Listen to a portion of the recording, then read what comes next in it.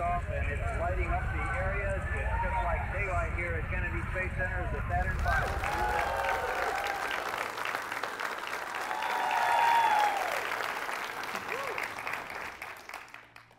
How many of you would trust me, a failed civil engineering student, with building bridges? Would you trust me? Would you trust me? Well, there I was. It was 1993. I was in a university in the Midwest, and I was in my advisor's office. I just received the first D ever on a paper. It was a non-engineering paper, and my topic was the excessive use of force in African American communities by law enforcement. It was almost a year to the day of the officers being acquitted of the Rodney King case. And I looked through this paper. There was no red marks, no grammar errors, no spelling, no notes in the margins telling me what I did right or wrong. I just flipped to the last page and it said D. What's up with that?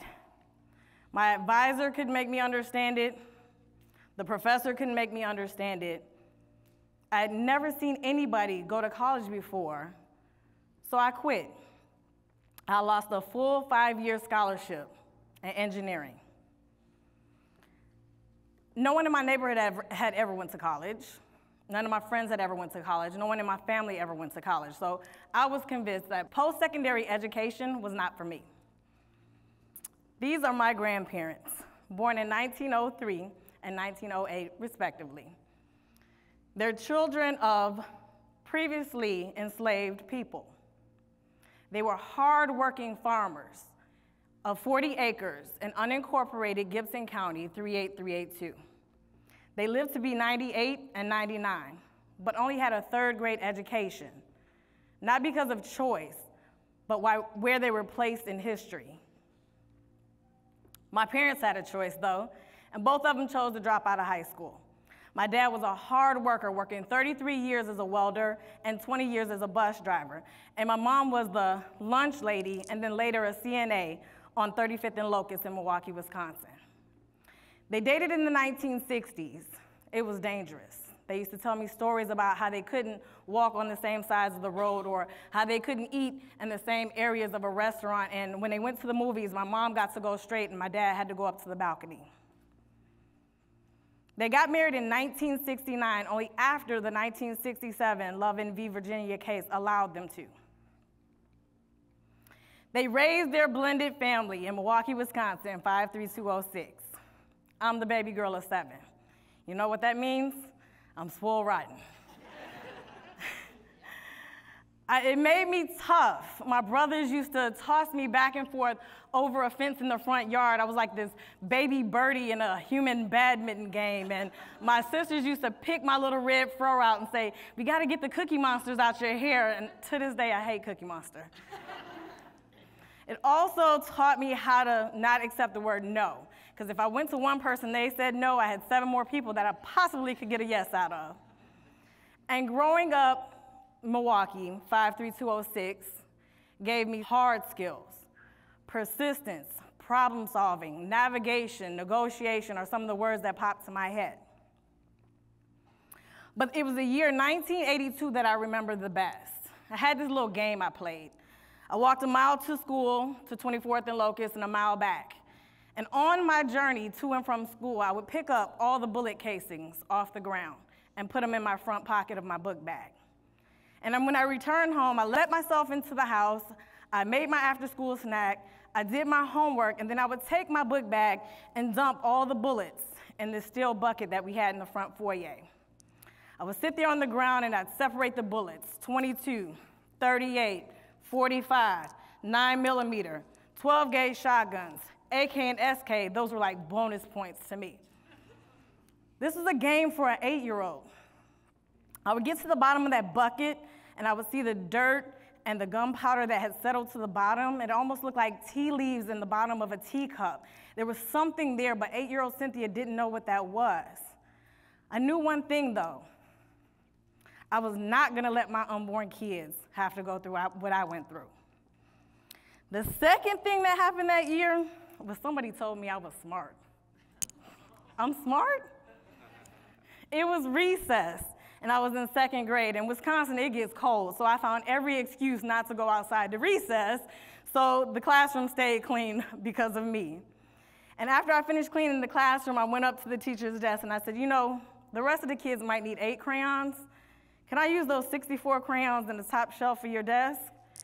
And she looked at me and she said, Cynthia, you know what? You are so smart. You're not scared to ask for what you need. You know, you think you're slick by staying in, but you don't want to go outside, so you find ways to stay inside. You're smart. What do you want to be when you grow up? And I said, a math teacher. And that whole year, she worked with me intensely, building my esteem, kept calling me smart, to the point that this is what I had to do. I had to be on A and B honor roll all the time. I had to have perfect attendance. I had to get them civic awards. It became me. So much so, I graduated top of my class in primary school, went to the International Baccalaureate School, high school in Milwaukee, got that 5-year scholarship, and then lost it. But that's okay. The nerd came back. I got 2 degrees from Northwestern State University in Louisiana in business with 2 children.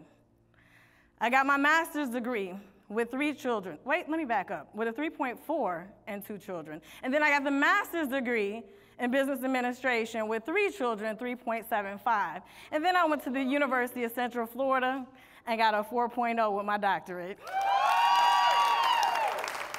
Thank you. And those kids that I promised, my oldest has 3 degrees from the University of Florida. She's a teacher in Texas. My middle one has 2 degrees from the University of Central Florida. She's a teacher in Japan. My baby girl is studying to be a history teacher, history high school teacher at the University of South Florida. She's the bravest one out of all of us. So now I've told you about my roots. My roots come 38382, 53206. My boots are in 32922, right here in Cocoa. And I always wondered my whole life why I had to go back and forth across this bridge from I need something, I have hope, I'm getting through it. I need something, I have hope. But you know what? I became the bridge by going back and forth on that bridge. So there I was, March of 2020. Where were you at? I was at a Title I school in Cocoa, Florida, and the pandemic hit.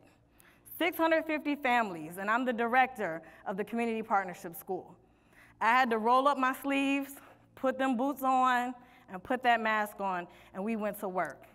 We created a dream team. We did tens of thousands of meals the first 22 months of that pandemic. We brought hundreds of students to the doctor, to the dentist, to the eye doctor, and 100% of our students had mental health and social-emotional support during the pandemic.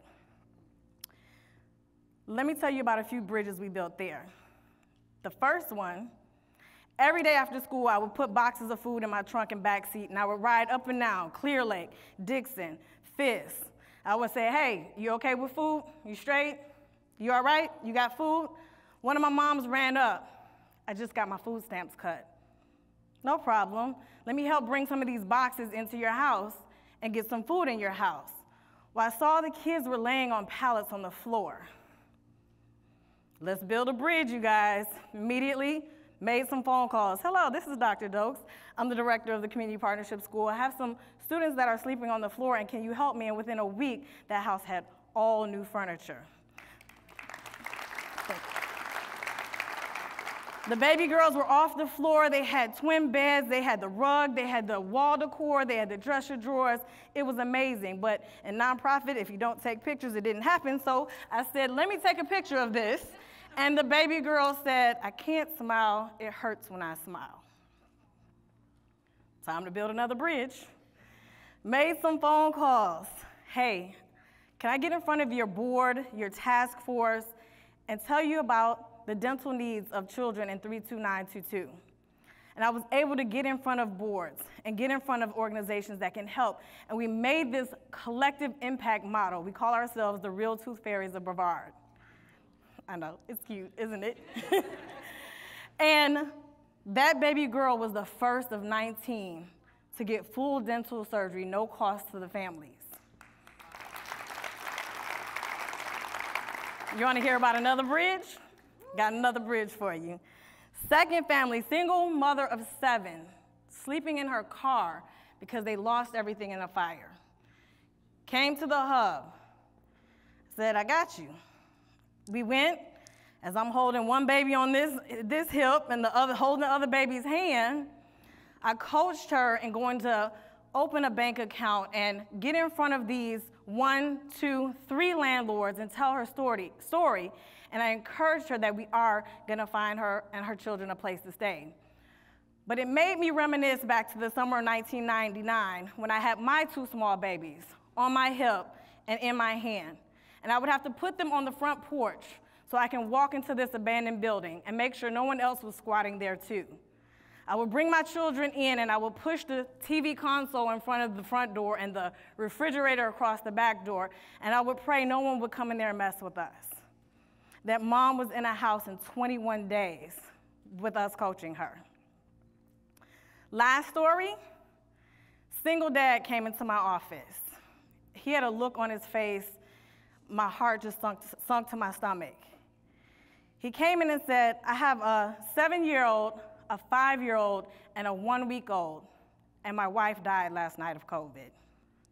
We cried together, I held him in my arms, and like the only pain that was more than that moment was when I received a phone call in 2001 about my own mother passing, and when I wanted to kill myself in 2018 after being released from jail. But I wouldn't have been there for my kids. I wouldn't have been there for that young man, and I wouldn't have been there for the community. So in that moment, I immediately called for counselors to come and counsel that young man. I immediately called for counselors to counsel the 2 older babies. And then I started making them phone calls again, building them bridges. Hey, we have this single dad of 3 girls. It was the holidays, I remember. We took care of them for that Thanksgiving, that Christmas. I started writing grants for people who needed help with COVID. And I just received a text message a month ago. And he texted me, here's the link to my new business.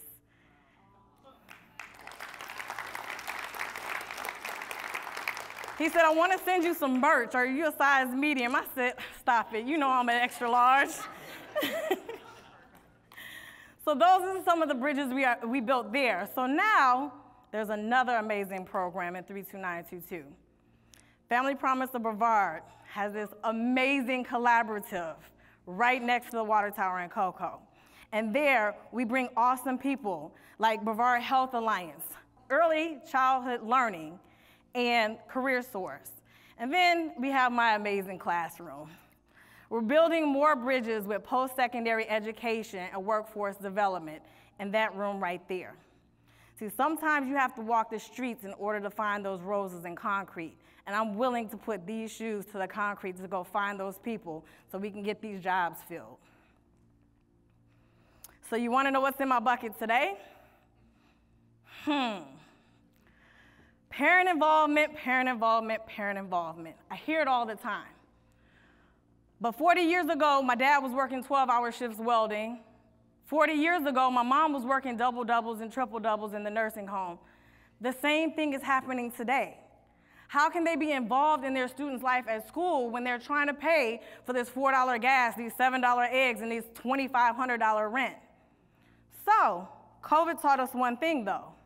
We don't have to be somewhere in order to be somewhere.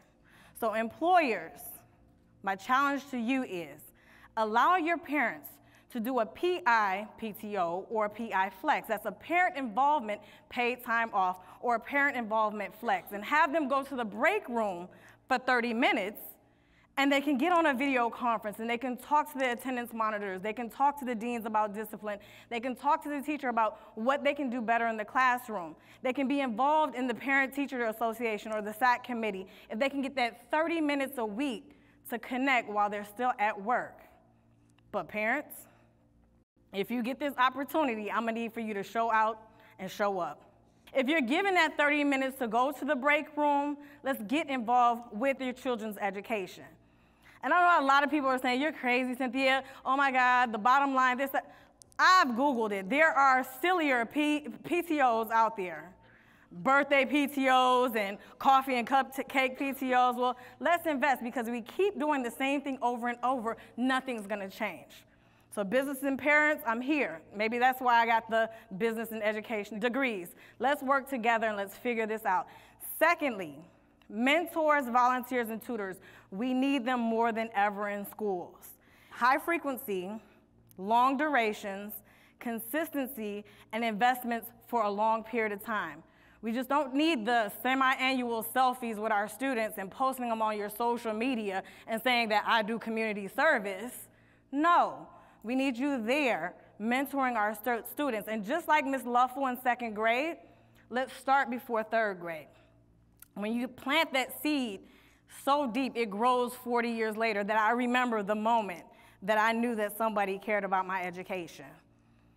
Lastly, who do you have at your table making decisions about 53206, 38382, 32922? Are they people who have life experiences like me? Because I was Miss Synthia way before I was Dr. Doaks, and I've been carrying my bucket since I was 8 years old. Get the people, the residents from the community, involved in the decision-making that's being made for them. So I'm gonna ask you again, how many of you would trust me, a failed civil engineering student, with building bridges? Well, we got some work to do. Let's get started. Thank you.